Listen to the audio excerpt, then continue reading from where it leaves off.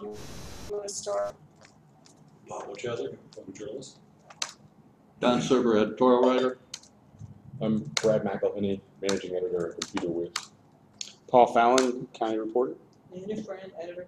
Anna Maurice, editor. You'll notice that We're giving you the audience you deserve. we're giving you a while, and we've had some success this week. We started live streaming this week. We've been live blogging all along with these sessions, and we've got a small but deeply interested audience. Your Senate debate was lively. Yes, see, you're one of the deeply interested persons, perhaps. I have a problem with being interested in things like that, Yeah. to the chagrin of my family. But, we go back to the newsroom, and some of our reporters, are just, they're all reacting. It's been really interesting to watch it unfold. We've got to give Brad a lot of credit for it.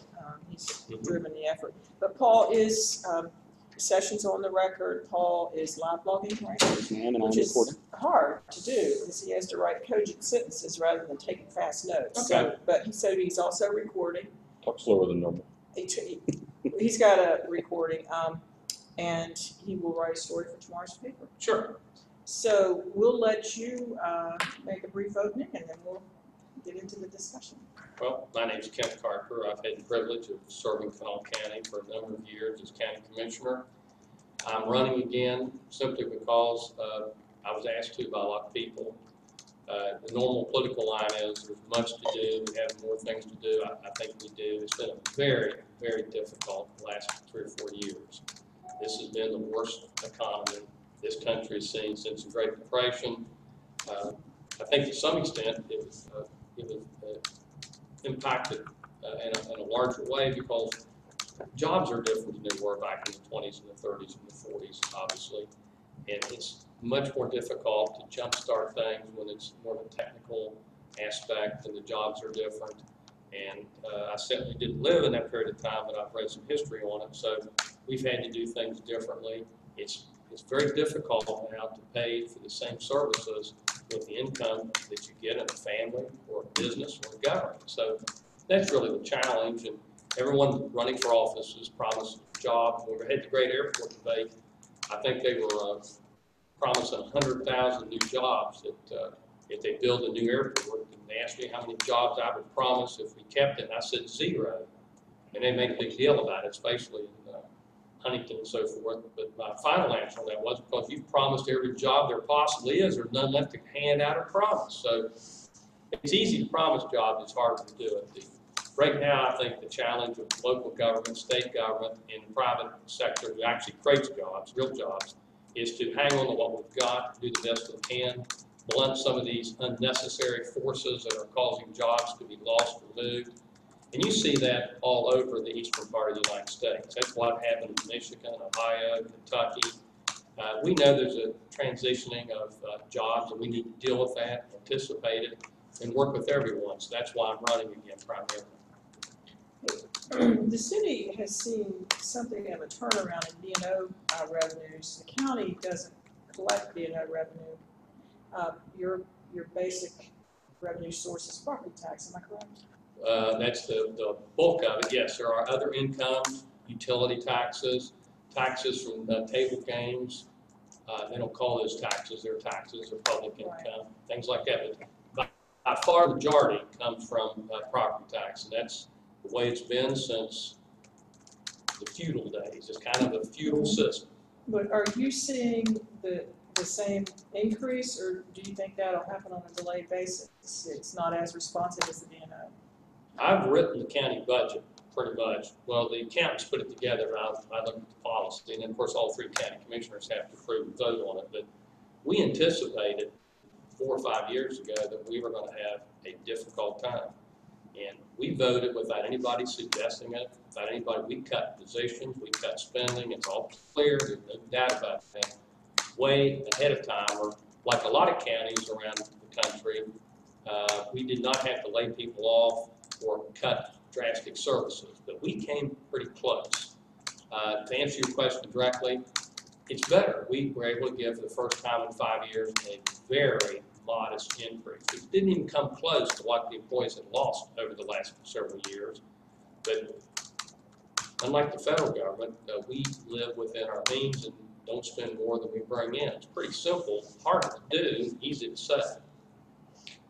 But have you seen more employee turnover in the last few years? Well, sure. You always have some employee turnover, but at the same time, even though the salaries aren't high, and even though we haven't been able to do the things for our employees I'd like to do, if someone makes $25,000 or $30,000 a year, remember, they also have a significant benefit package. It's worth about $15,000. That's retirement.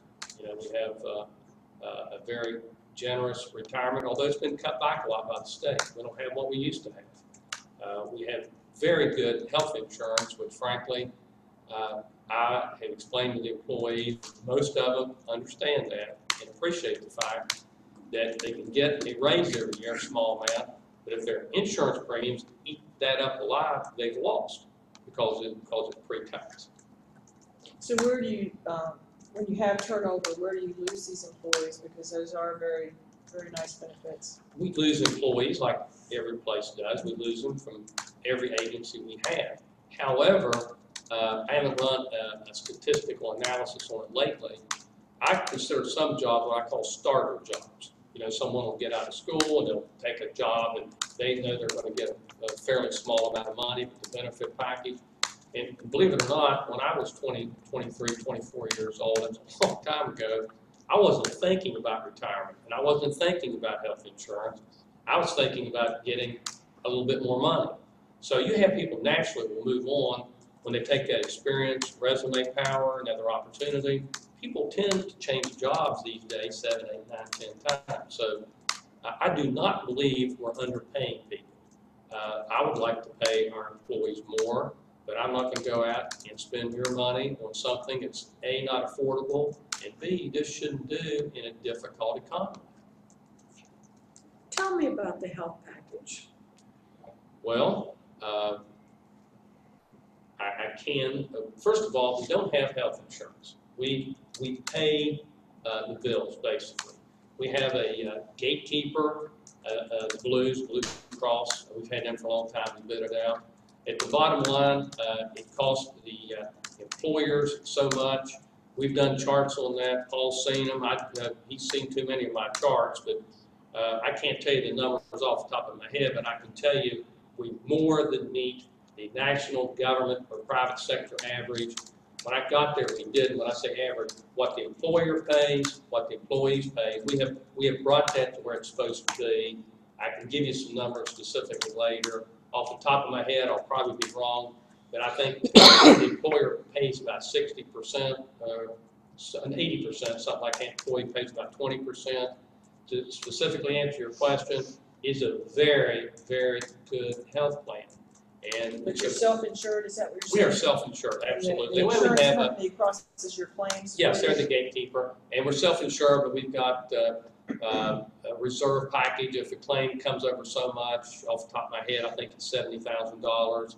There's a name for that. They come in and pay a catastrophic loss. If you get too many catastrophic losses, you can't, your premiums go up like anything else.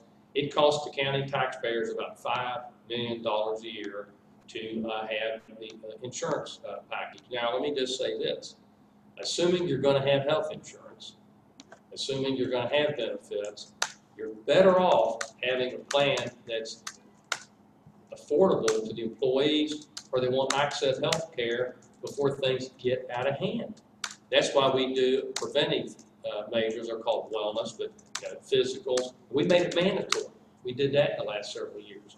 Mandatory for the employees, not for the spouses yet. We're going to move to that. We thought we would have a revolt on that. I've given Danny Jones and the City of Charleston credit for that publicly. They did that first.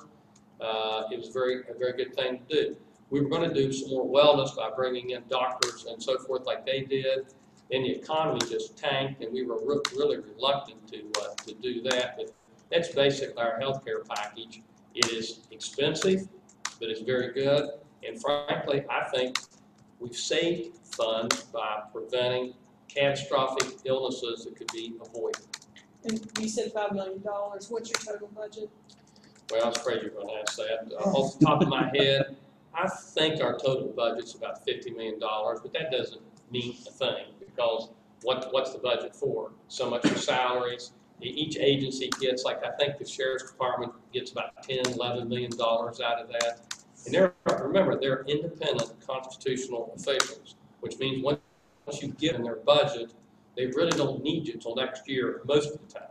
But we've got very good elected officials, and they've been very, very sensible. When we cut back and didn't do raises, when we cut back and asked them to cut positions, you didn't have a single elected official in Kanawha County, I'll just use the word, crybaby around. And they could have. They could have come in and played games and blamed it on me or the commission and thrown in, huge requests for pay raises, and then said, look, they went out and spent $200,000 to bring 4 people water. What do you think of that? Well, of course, the truth of the matter is, when we spend money like that for water, it's called 80% of it, usually with a federal grant, and it extends the water line. It might bring 4 or 5 jobs in, but they've been very good not to do that. So if you're going to have health care, it's expensive. Now, in the past, I have suggested we ought to take a look at going on the state healthcare system. I believe it's cheaper. It's not like watching the presidential debate. I've never seen anything like it. I mean, one person says it costs $5 trillion, the next person says it's free. Now, somewhere between $5 trillion and free, there ought to be the truth, but I don't know where the truth is on that. But I believe that if you want decent employees, there's 2 or 3 ways to keep them. One is have them a decent package. And I think health insurance is critical to retain our vets, especially those that are in high-risk situations, law enforcement, paramedics, people like that. They're in a high-risk health situation. Now, does that mean they're more important than our clerks? Never said that. But their chances of getting in real physical trouble is generally a little higher, but, natural disease situations hit everybody. I've learned that lately in my own family. What about county retiree health costs? Do you have some people who retire before Medicare eligible age? They go off of our plan. They don't have any. Our plan is different than other plans. That's why it's still affordable. It's a little draconian. There was a time when PEIA allowed that, Public Employees Insurance Agency. They cut that out. Speaking for me, I could have taken my retirement last year or so and had free health insurance for life. Now I won't have that. I'll have to work and stay on some plan to keep insurance till I'm 65. I'm working on that every day. I'm getting there. I'm 60, but still, that wasn't right. I frankly was surprised there wasn't a lawsuit filed about that. But the county did that years ago. Commissioner Bloom and others did it, and at the time it didn't get a lot of attention. PA sued the county, and then we settled that case. But what we did has saved the county. I continue to do it. Has saved county taxpayers millions of dollars. Now, the way it worked, we had an excellent health insurance plan, still do, but once the employees retired, they went on the PEIA plan. Now, we have to pay so much money a year, and I think it's $500,000 a year for retirees that are on that. That's going to go down now because they can't get on it like they used to. But it was still a huge cost savings to the county. The state, after 15 or 20 years, figured that out, put a stop to it. So are you seeing retirement slow down? Do you think county employees Yes. are going to work longer now? Yes, which will drive our health care costs up. But that's their right to do that. What about the tech center? Moving on to, what's the latest on that? What do you hope to do with it? Well, it was predicted to be a total miserable white elephant flop, right? Everyone thought it would By very cost smart people, by the way. Do what? By very smart people. By very smart people. I can't remember your editorial position on that, but I think I do. I wrote a column expressing great skepticism. I'll take the heat. I read your all's editorials. It was a risky venture. Let's look at the alternative. Let's just look at the alternative. How would we feel right now if that all those buildings had been razed? And they were going to be razed, they were going to be torn down. Don't let anybody come in here and argue, oh, well, no, if the government hadn't come in, no, they had the bulldozers warmed up, and those folks were very serious about it. They were going to raise the property. Let's talk about that. There are some real activity going on there right now. Now, is there enough? There'll never be enough, but I think it was the last chance to retain something that was an incredible facility. The one company that's down there now has they've taken advantage of all the scanning equipment and the computer equipment. We gave them an award the other day. So now, was that a lot of jobs? Oh, just 30 or 40 jobs that pay about $70,000 to $100,000 a piece. Is that close to the investment the state made? Not even close. But if you assume that the national economy will turn, if you assume that there's going to be an immigration influx in this country, if you assume that manufacturing can come back to the United States, if we stop this ridiculous idea of having a tax situation that encourages people to go somewhere else, we pay for it and buy things from them that they're making somewhere else, but it's a new economy for this area. We'll never be Silicon Valley, but I think it's a chance. I supported it. It meant that the county would lose a tax base. Now, let me talk about that a minute. What if we hadn't supported that? What if then Governor Manchin, now Senator Manchin, and others hadn't have done that? Does that have any effect, you think, maybe on the stamp plant opening up pretty soon? I think it does. I think it's sent the right guaranteed success. No. But this is one time, if the government, in this case the state and the feds, hadn't moved in, those buildings would have been level, and the tax base was going to go anyway. How many big buildings do you need for a flea market? Which is exactly what the South Charleston stamping plant said before. If you haven't been in it, you won't believe it. You would be convinced you are in another state, maybe even in another decade in the future. It is truly state-of-the-art. It's beautifully done. I take little credit for that. I give most, if not all, the credit for Ray Park in the private sector. And then, spinning off on that, who would have thought the state of West Virginia was going to be able to compete with Ohio and beat them on stamping plant? Well, we did. In Mr. fact, Park. Ohio's lost 2 stamping plants at the same time, as I understand it. Mr. Park bet on it.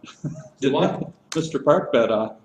Mr. Park. So I give the private sector great credit, but also remember that building was also going to be demolished. Yeah. Then Governor Manchin, we went to Governor Manchin, he sat down as he's prone to do and got a whole group of people. The state, for the second time, put money into keeping it there. What if they hadn't done that? We wouldn't have been in a match for a stamping plant for Ohio because we wouldn't have had a facility to put it in. They wanted that facility right now. They wanted it today, if not yesterday. That's why I say I think the tech park has great potential. Whether it'll be a failure or not remains to be seen. What's the saying, Don? When there's a failure, you've got no fathers or something. Failure, success. Failure's an orphan. So if it's a failure, I'm sure we'll get the blame for all the money we wasted, just throwing money at picking winners and losers and that type of thing.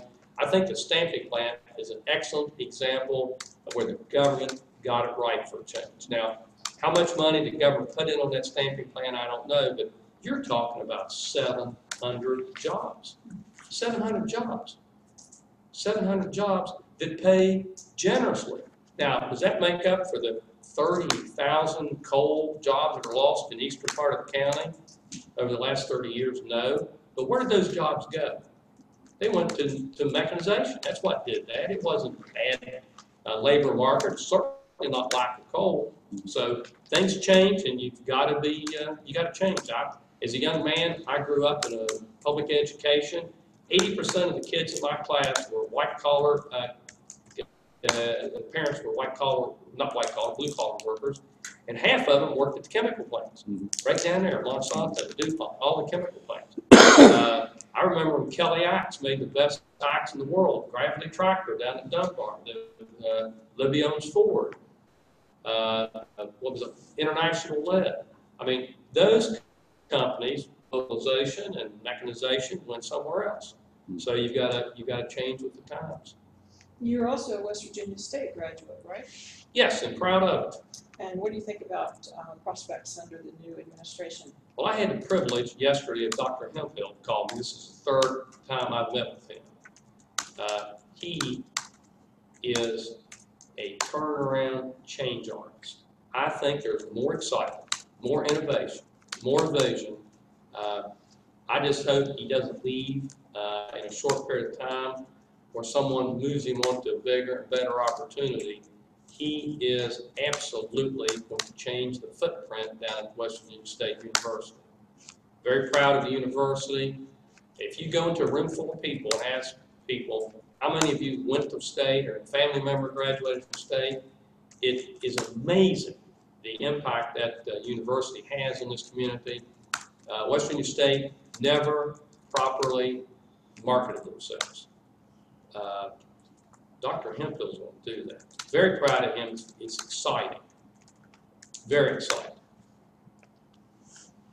You mentioned early on the sources of income for the county. Yes, And the new player in that is table games. yes. How much revenue does the county now get from Well, table if games? you remember, which I foolishly announced I was in favor of when I ran the last time, there was a tough vote on that. There was a threat that they were going to put it on the ballot this time.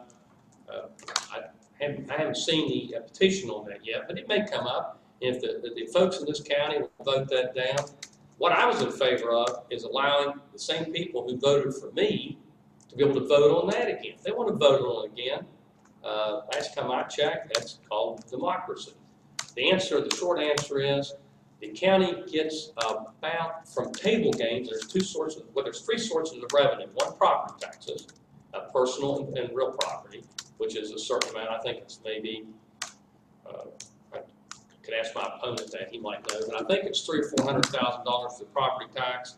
I think off the top of my head, the general revenue from the regular gaming down there is about $1 million, and from table games, it started out pretty low, about $250,000, and I think now when the law was changed, we fussed about the law.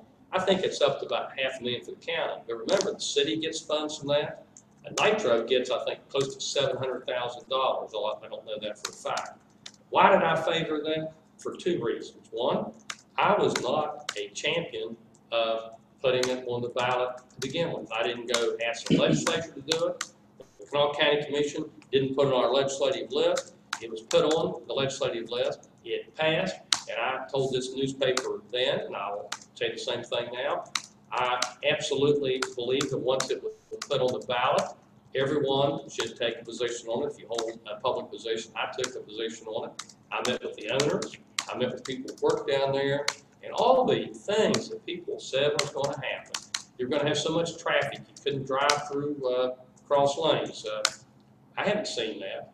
All the crime would go up. I think they had people saying crime would go up, what, 100% or something? Well, I haven't seen that. Now, people legitimately disagree with gambling. I would rather have another 2 or 3 stamping plants on the same property. I'd be delighted.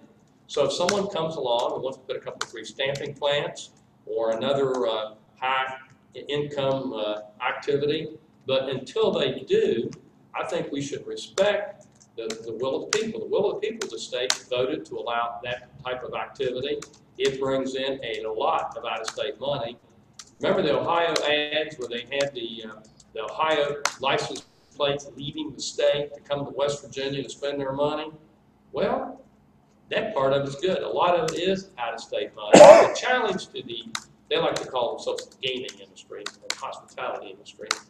The challenge to the gambling industry is twofold. One, competition. Competition is getting tougher and tougher and tougher. You see that more in the northern part of the state with Maryland and so forth. The Greenbrier hasn't brought in near the money that they said they would. I thought it was interesting they changed the rules on the Greenbrier. Now, you don't have to be a guest there to play. I was stunned that got no advanced news coverage by anybody. Kind of surprised about that. Apparently they had a meeting, put it on their agenda, voted on, it's done. But that was one of the situations that they, I think, sort of promised. But at the end of the day, I think we ought to treat people like adults. And if folks want to do a legal activity, gaming, it's a legal activity, they ought to be allowed to do it. And I'm shocked that there's been gambling going on in West Virginia for 100 years. Back in the late 1800s, they bought a fire truck for Charleston by a lottery that was passed by the legislature.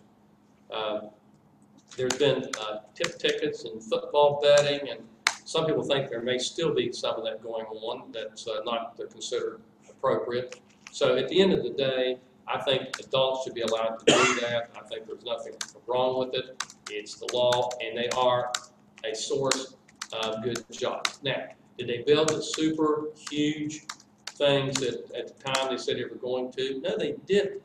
But I don't think they knew that there was going to be the worst economic crisis since the Great Depression. I don't think they got the memo on that, neither did I.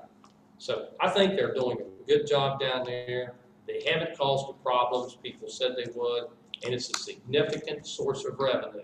At the end of the day, if they shut their doors tomorrow, we would have to make up an immediate shortfall of in excess of $1.5 million at least. Now you say, well, that's okay. It's easy to cut that. It's easy to do that. Well, I don't know how many deputy sheriffs that would be, or prosecutors, or things like that, but it'd be a lot. So it's a valuable part of this community, and I think they've been a responsible corporate citizen. Do you think that they're going to be affected by the Ohio casinos? Yes, and that's why they're, you look around the country, you'll be seeing them going back to the legislature, wanting this and wanting that. You know, in the gubernatorial debate, there was this argument about how the state is supplementing greyhound racing and how terrible that is. And well, they're supplementing it with money that is totally coming voluntarily from those who choose to participate in it. And that's really not truthful when someone says that. But yes, I think, not an expert on it, but I think it's truth to be known. The track would be glad to get completely out of their dog racing business, but that's how they got their foot in the door to begin with, and some say sort of snuck around the Constitution. So that's the system, that's the law. You go to other states, you have these river boats that couldn't float across the river, that are chained to the pole, that really aren't a boat, but they meet the statutory thing and that type of thing. Sorry. Another thing that's come up recently is funding fire protection, Yes. volunteer fire departments. We have how many departments now? Oh, I think it's like 27, something like that. Sounds terrible, except I've gotten a lot of, I would say, criticism. Why in the world should I, if I live in Charleston or South Charleston, why in the world should I have to support a volunteer fire department, let's say Sissonville? Let me ask you a question. You ever drive through Sissonville in your life? You ever go to Sissonville for watch your grandchildren play a ball game? How about Morgantown? You ever drive to Morgantown? Well, if you're on the way to Morgantown and you have a bad car wreck, which about 1 out of 7 families will have a fairly serious event in their lifetime, gee, the Charleston Fire Department is not going to answer that call. They answer about 80% of all emergency calls in the state of West Virginia, statewide. Here it's a little less because we've got, more urban population with the cities and so forth. Now, here's what's going on. Volunteerism is down across the board. Why is that? Why are less people going to the Lions Club and the different social clubs that we used to see? You couldn't get in the door at Rotary in the old days because we got soccer moms and dads. People have a different avenue of looking at things like that. We don't have the plants that had the shift work where it's actually set up to incentivize doing things like that. Plus, another news flash, a lot of people can't afford not to work overtime or can't afford not to have an extra job. So the volunteerism in the fire service is down, but the activity has increased. Well, we don't have the population we used to. We sure have more traffic going through this county than we did in the 50s. That's what happened when you dump 3 interstates in the middle of the town without a ring around it. So at the end of the day, we are close to a crisis with our volunteer fire services on funding. Why is that? Well, workers' comp, general liability insurance, what it costs to buy a SCBA, self-contained breathing apparatus. A hand unit, 10 years ago, a little hand unit for a firefighter cost about $300 or $400. Some of the ones they have to have now cost about $3,600 at least. So the costs are going up. And they really can't raise that kind of money by selling jelly and hot dogs. So we're going to have to take a look at that. Raleigh County made a let the people vote. They didn't make anybody pay anything. They didn't raise taxes on anybody. They let the people decide whether or not they wanted to provide more funding for their fire service. They passed it. Now the problem in Kanawha County is we have a levy right now that's had great success, especially the last couple of times it's been on the ballot. We have the KRT, and many of those counties don't have public transportation, like Putnam County, for example. So we have the KRT and the ambulance levy, sharing the levy, and what we call, excuse me, the public safety grant levy, which by itself provides about $750,000 of extra funds for the fire service and law enforcement. Now, my concern is whether or not another levy will harm that levy. If it even looks like it to me, I won't support it. But now, they can petition, meaning the fire service can petition and get it on the ballot at some period of time, and they may well do that. I think their chances of passing it are less. What I said we need to do, Commissioner Hardy is also absolutely convinced it needs to be done first, and so is Commissioner Shores. Paul's covered that. I think he heard the discussion on it. We need to see, first of all, what are their real needs, not just wants, but needs. And two, how much longer can this go on where their income is not meeting costs that they didn't put on themselves. Now, if that's not enough of a problem, they're having trouble just getting people to serve. And that's part of the lack of funding, and it's also part of just the world we live in. I've talked about it before. So I am afraid that it's going to become more and more of a problem. Now, some people think, well, you just got too many fire departments, just consolidate them, get rid of half of them. Well, first of all, if you understand how this works, if you have a bad wreck at Pinch, you know, you've got 2 fire stations up there because the volunteers go to the station, get the truck, and drive to the wreck. So getting rid of one of their substations won't save you any money. Shutting down the Hanley Fire Department doesn't save the county any money because someone's going to have to drive farther and get there, and the response time will go down and down and down. Plus the interest in volunteerism, which is bad enough anyway, will go down. So it's like a lot of things, it's not quite as simple as it looks. It's a complex, difficult problem. It's getting worse. When you look at what happens in Sissonville, I mean, that's a major artery, that one curve, just one accident after another. Has there been any thought to the need for professionals or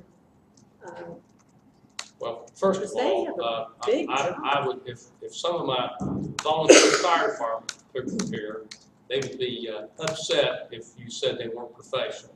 They have the same training. I use the And word I'll be honest, risky. well, it's a tricky thing. That's why they like to be paid and non-paid career. It's the same thing. I'm not fussing at you, but you know they have to have. That's part of the problem. The state, surprise, surprise, is putting all these mandates. Understandable, to see to it that the public is protected as well as the firefighters, and they have to meet or exceed minimal standard. That's one thing that's causing a problem getting not career, but volunteer firefighters to do this. But it's not a problem at all. I've had that looked at. Do you have any idea what it would cost if we put a professional career fire department throughout this county? First, how many people would you need? And who'd pay for it? And what would it cost? I would suggest it would cost multiple millions. And then if you did that statewide, I don't know if you can count that higher. That's why we have volunteer fire services, because folks don't want to pay higher taxes. I frankly never met a snowplow truck in the wintertime that I didn't like. But you know, there are some things that you just really need. And I used to tell people that in your lifetime, you know, there's 3 generally public safety agencies that will provide you something you're really critically going to need. There's law enforcement, there's the fire service, and EMS. Which one is the most important? Well, depends on what's going on. If you're getting robbed, it's law enforcement. If your house is on fire or you're trapped in a car, I mean, they do more. They also do medical aid. They do lots of things. EMS, you know, if you're having a heart attack, I think you would, if you could quickly change the funding, you put all the money in EMS and take away the funding from the other. But that's not how it works in the real world. So statistically, in your lifetime, a medical crisis will be the most common life-threatening emergency that you will suffer. Now, that doesn't help you any if you get robbed at gunpoint, your house is on fire, but statistically, we put less money into the fire service than the other two. We just have firemen sit around, they eat chili or cook spaghetti, and they don't do much, and it's just kind of, I mean, my son-in-law is a career Charleston firefighter, captain, paramedic. He has 3 wonderful little boys, and he goes out. He has been in this river out here, which he could have not gotten back, maybe, not returned for that job. He has to drive a vehicle. He has to deal with people with terrible disease. Our firefighters, they're the best bang for the buck, both career and volunteer. We need to support them more. I'm not going to get off of that. This is something, if you looked at it and you had a decision to make, I think most people would agree we need to fund them, not only to protect us, but how about protecting them? So you think it's possible that Kanawha County will see a fire fee on the ballot at some point? I think it's possible because it can go in there 2 different ways. It can go in there by petition, or it can go in there by consent. But at the end of the day, let's say it's on there. Is there anything wrong with letting the voters decide? What's wrong with that? I've never seen your newspaper ever turn down a bond levy for the school system. And the reason is, you're not forcing anything on anyone, you're allowing people to make a decision. Now, my concern, it's not going to go away, if it hurts the ambulance levy, I'm against it. Because the truth of the matter is, we will be a less safe community, our economy will go down if we don't have decent EMS. The Kanawha County Ambulance Authority provides ambulance service in South Charleston. They do huge numbers of calls right here in the city of Charleston. They exclusively do all the work in every town except Charleston, and they cover the whole county. We to lose that? No, I don't think so. Now that will be a problem with me. That's my biggest concern on it. Normally, it wouldn't bother me to let people decide on this, but if they decide on it, then later they say, oh, my taxes went up, and then they vote no on the, can you imagine if we lost the KRT? Now there's this misnomer that all they do is drive around with empty buses. Paul's looked at that 6 times when someone claims that. Somehow, if they're riding around empty buses, they snuck about, 700,000 people in between the air on those buses. They haul a huge amount of people. It is a huge driver of this community. Do you feel like they're operating efficiently, that they have the buses running in the times and places where they need to be? Well, I operate probably like you all do with the paper. When the paper's late, you don't have to worry. You get that recording down here. You know, there's been a delay in circulation, and be patient. When things like that happen and it's off kilter, I get the phone calls. I've made a career mistake to answer my phone and return phone calls. And when I get those calls, I know I get very little calls on that. I get almost no calls complaining about the ambulance authority, although sometimes we do. I haven't looked into, and frankly, most of them are a miscommunication most of the time. People understandably are shocked.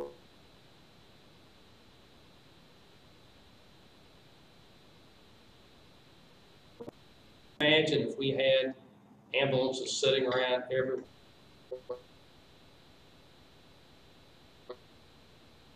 To have the same